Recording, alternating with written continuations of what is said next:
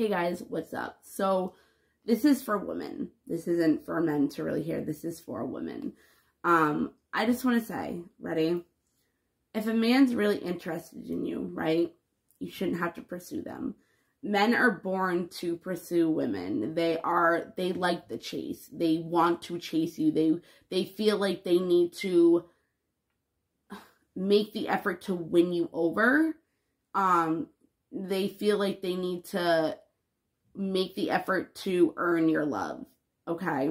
So if you're sitting there and you're pursuing a man, you're doing all the texting, you're making all the arrangements for the dates, you're calling all the time, and they're just sitting back like they're a celebrity and they have no time for their friends, and I mean for their fans, and they're making you no priority in their life, then most likely it's not what you think it is, and you should really reflect and think, is this really the relationship that I really want to have? Is this the type of man that I want to be with? Is this how I want it to be? Am I going to appreciate myself more and have more self-respect for me and not let somebody not appreciate me? Because if you don't appreciate yourself, nobody else is going to appreciate you. It just is what it is. If you have no respect for yourself, nobody's going to have respect for you.